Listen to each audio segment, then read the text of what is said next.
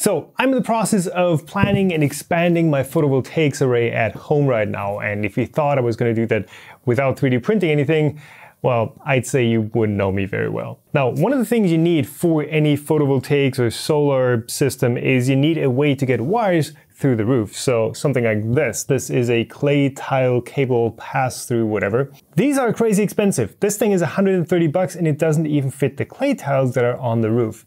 So obviously I was gonna make one myself. Now, being on the roof, you know, exposed to sunlight in the heat, stuff needs to be kind of temperature resistant. So I was like, okay, why not try and print an adapter that goes onto the existing clay tiles out of polycarbonate. So that's what I did. This is the Prusa polycarbonate blend. And as you know, polycarbonate is basically the most temperature resistant filament that you can print in normal printers, short of PI or PEK or things like that. And as such, I always recommend printing in a fully enclosed space where you have raised ambient temperatures, and this wasn't that. Honestly, I am surprised that it went as well as it did, but you can see up here, it started kind of curling, this side started lifting up. So this eventually got caught, got knocked loose, and you know, the hot end was kind of encased in this mysterious, beautiful kind of blob thing. Now, the hot end is fine. I did need a new fan shroud, which actually I have printed already on the Mini. This doesn't quite match. I think they've used a different filament. But this thing is kind of interesting and beautiful. Like, it's got this progression of being like smooth and glossy, and then it has all this interesting, you know, texture up here. Let me zoom you guys in a bit. So this, I think, is just full of texture, full of interesting patterns and stuff. So when I posted this, Joel, 3D printing nerd, was like, hey, yeah, you know, if you scan it, if you upload an STL, I'm gonna print it on my SL1. So I'm gonna scan this today. We're gonna see how well this works, because this is black and glossy, which is kind of hard. So we're gonna see how I can work around this. And then we're gonna see what I can do with it in Blender and how we can, you know, make this into art. Accidental art, I guess. Step number one is setting up your scan. They've actually got a brand new software package. This is 3.0.0.0 now. So I'm gonna try it out and see how well it goes. That's what it looks like. So as with most 3D scanners, if you want a precise and consistent result, you have to calibrate it first. And for that, it's using this calibration plate that you put on the rotating table first. And then you rotate it by 90 degrees, do the full scanning calibration thing. It does it all by itself, and it's pretty convenient. So to actually make the scan work, I don't think all these fuzzies are going to pick up all that well. So I'm going to snip those off real quick before we throw it onto the scanner. Scanning a glossy black part is already quite a challenge. So we'll have to see how well this goes. And if it doesn't go too well, I've got a few tricks up my, you know, short sleeves today. There we go. That should be nice and crisp and clean. So basically during a scan, the part needs to be, you know, resting flat. It can't shake around. So all black part, we don't need any texture. And you can see it is all black. It's literally not picking up any texture at all. But we can adjust this.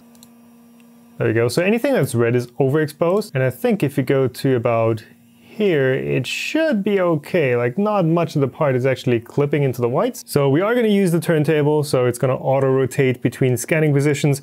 We're going to tell it to do maybe a few more scanning steps. Let's do 16. You can bump this up real far if you have like really deep crevices that you're only going to see into at one angle. And the cool thing is you can see in real time how everything is being reconstructed back here. But it's not really picking up all that much. So I'm going to quit this scan, I'm gonna stop this, and I'm gonna turn off my studio lights here so that the scanner itself, because the scanner unit has a light built in, that is illuminating the part a bit better. And I'm also bumping up the brightness slider to the max here. Okay, the first revolution is done, and it is not looking too hot. Like, a lot of the texture is there, but there are big gaping holes. Simply because this is a black glossy object, it's not going to pick up well. So here's where that trick up my sleeves comes into play. So a while ago, I was sent these 3D scanning sprays, and these are actually pretty common in the 3D scanning world. Now, there are two different ones here. One is a remaining, so this is basically, I guess this is like white spray paint, right? So it stays on your part. But the other one, which is why this thing is called A-Sub, is a no cleaning spray. So I guess this makes like a very thin foam film, and you don't need to clean this off. I'm not sure how long this actually lasts. So yeah, let's just try it out. First things first, let's do a bit of prep work. I'm gonna grab a glove as well. Does this not need to be shaken up? Okay.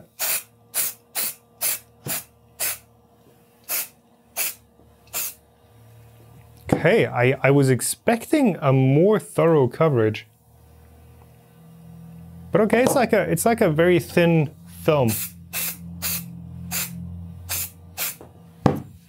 You can see it's slightly foaming up after you spray it.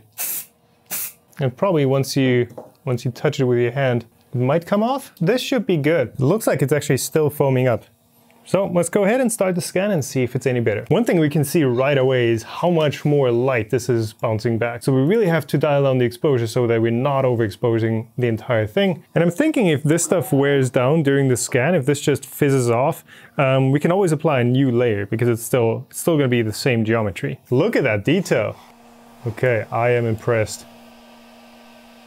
So that was roughly about half an hour worth of scanning. I did a few reapplications of the scan spray to cover a bit of the internal corners, but if you look at the resulting scan we got, it is pretty good. Like there are a few corners like in here, the inner edges, where it didn't quite pick up everything, but honestly, you get all the exterior details, that's all there, and there's actually a good bit of texture and detail in here. So the next thing we have to do is to mesh this, so to turn this from a point cloud, as you can see, these are just all individual dots, into a mesh. Let's try medium detail first. So there's that.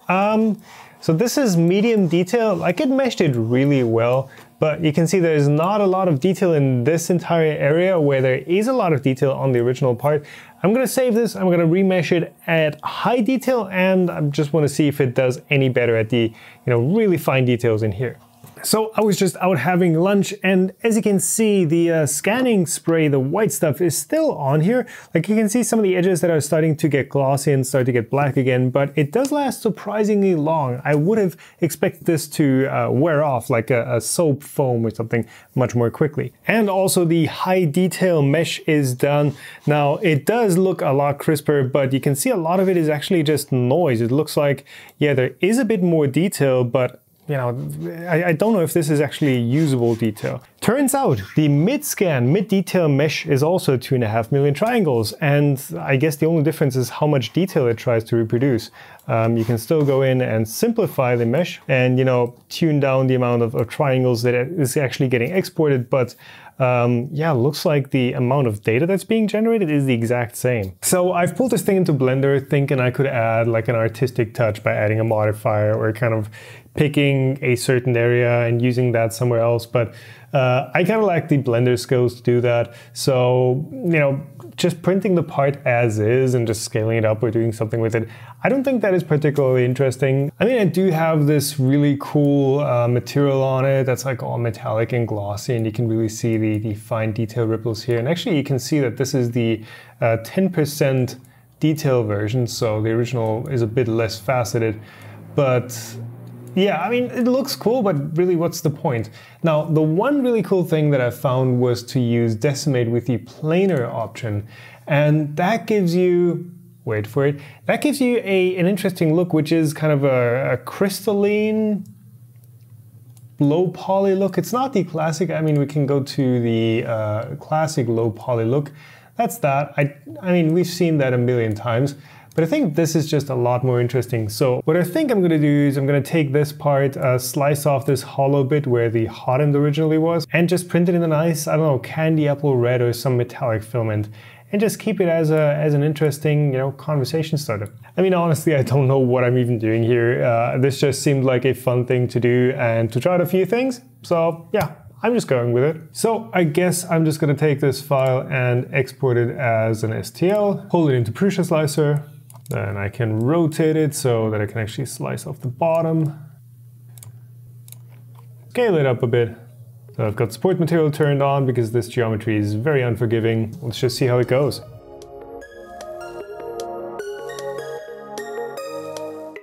So there is the finished print. It's not quite candy apple red as I originally planned. I don't think I had the right filament for that. This is Pusherment Mystic Green PLA, which gives it that nice kind of bi-color tone to it. And this thing does have a lot of crazy angles and shapes and details to it. But I don't know what exactly I expected with it, because this original part looks really cool. The scan in Blender did look extremely cool with that texture, with that material to it.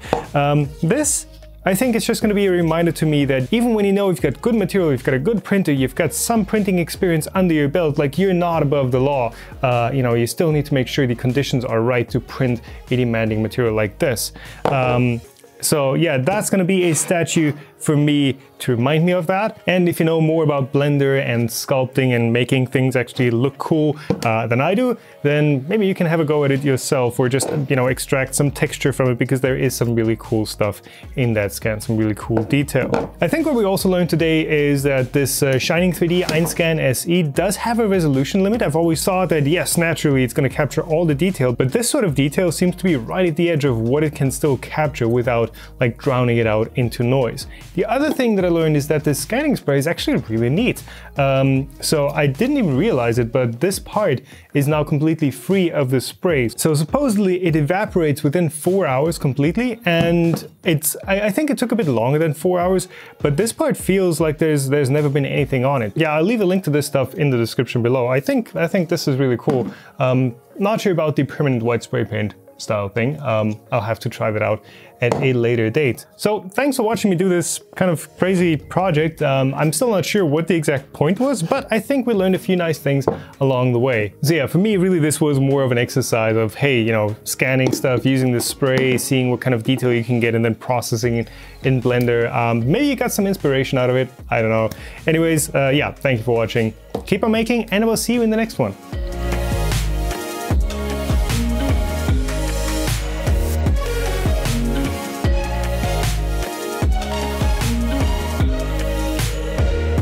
Oh yeah, and I've also printed the polycarbonate part on the Always Ready Mark IIs multi-material. Came out real nice.